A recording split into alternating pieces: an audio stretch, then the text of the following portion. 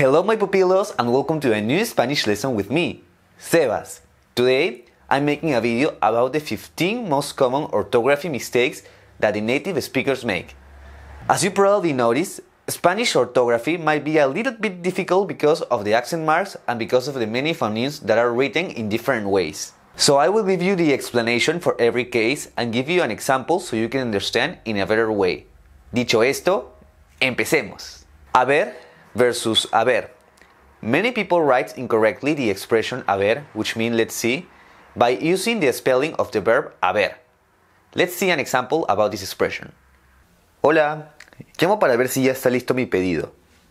A ver, en un momento le respondo, señor. Así versus así. This one is similar to the last one. The expression así means something like really. Let's see an example.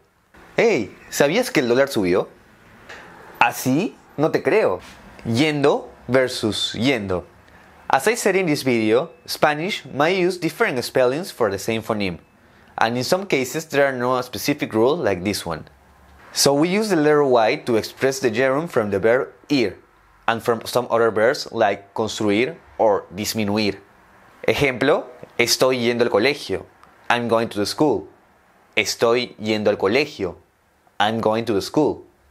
Allá versus allá versus allá. So these are three different words that has a completely different meaning but are pronounced in a similar way. When we spell it on this way, we refer to the place adverb. Ejemplo, la camisa está allá. The shirt is there. La camisa está allá. The shirt is there. When we spell it on this way, we refer to the present from the verb hallar. Ejemplo, el explorador halla un tesoro. The explorer finds a treasure. El explorador halla un tesoro. The explorer finds a treasure. And in this way, we refer to the subjunctive mode of the verb haber. Ejemplo, ojalá que haya llegado ya. I hope he has already arrived. Ojalá que haya llegado ya. I hope he has already arrived. Hecho versus hecho. Please repeat after me. The verb echar with an H doesn't exist.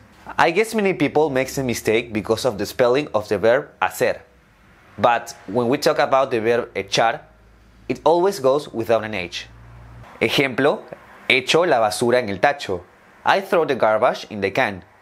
Echo la basura en el tacho. I throw the garbage in the can. Tú versus tú. Tú with an accent mark refers to the personal pronoun, and without it refers to the possessive adjective. Tú eres mi hermano. You are my brother. Tú eres mi hermano. You are my brother. Esta es tu camisa. This is your shirt. Esta es tu camisa. This is your shirt. Él versus él. Él with an accent mark refers to the personal pronoun, and él without an accent mark refers to the article. Él es mi profesor. He is my teacher. Él es mi profesor. He is my teacher. El perro corre por el parque. The dog runs around the park. El perro corre por el parque. The dog runs around the park. Me versus me. Me with an accent mark refers to the personal pronoun, and without it refers to the possessive adjective. La torta es para mí. The cake is for me. La torta es para mí. The cake is for me. Mi carro es el más veloz.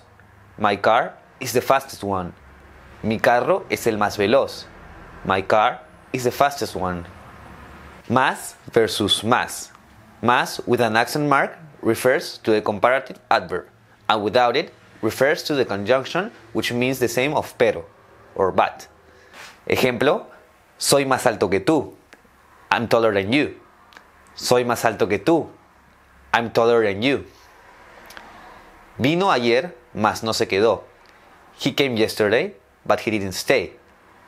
Vino ayer, mas no se quedó. He came yesterday, but he didn't stay. A versus A versus A.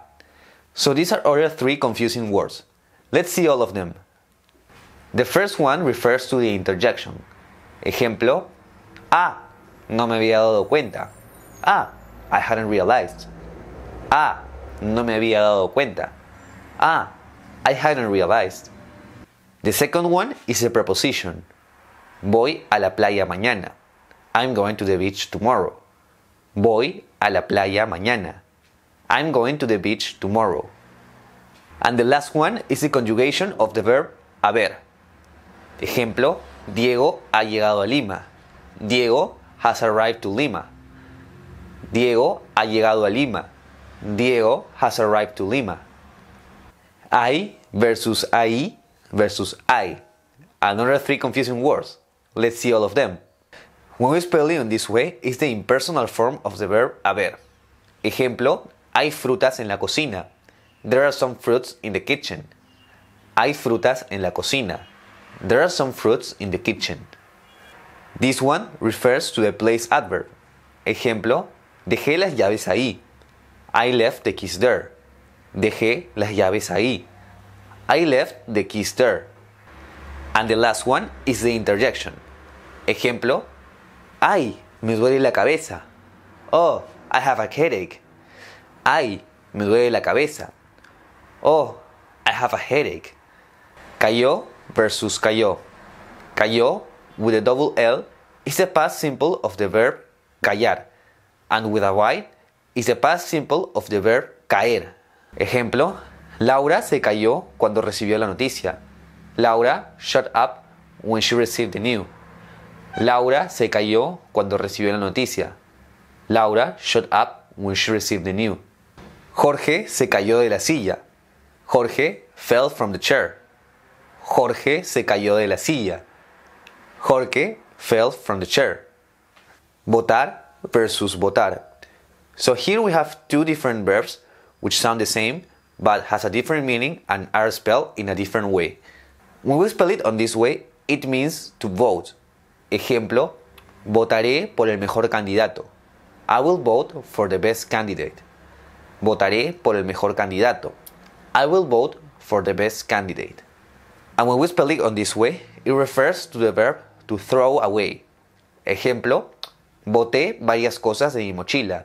I threw away many things from my backpack. Boté muchas cosas de mi mochila. I threw away many things from my backpack. Tubo versus tubo. Another two words that are pronounced in the same way. Let's see the difference. This one refers to the noun pipe. Ejemplo, el tubo de escape está haciendo sonidos raros. The exhaust pipe is making some weird noises. El tubo de escape está haciendo sonidos raros. The exhaust pipe is making some weird noises. And in this way is the past form from the verb tener. Ejemplo, Claudia tuvo que volver a la oficina. Claudia had to come back to the office. Claudia tuvo que volver a la oficina. Claudia had to come back to the office. And the last mistake for today is about the spelling of the month in Spanish. In Spanish, unlike English, we always write the month with a lowercase. And believe me, this is a mistake even many professional people still make. Ejemplo, volveré a Cusco en mayo. Diego en septiembre. I will come back to Cusco in May. Diego in September. Volveré a Cusco en mayo. Diego en septiembre. I will come back to Cusco in May. Diego in September. Y bueno, mis queridos pupilos, eso es todo por hoy. Remember that I always encourage you to participate in this community. So, if you have seen another mistake that the Spanish speakers make, please go ahead and put it in the comments below. And if you like this video, thumb up and subscribe. Soy Sebas y hasta la próxima.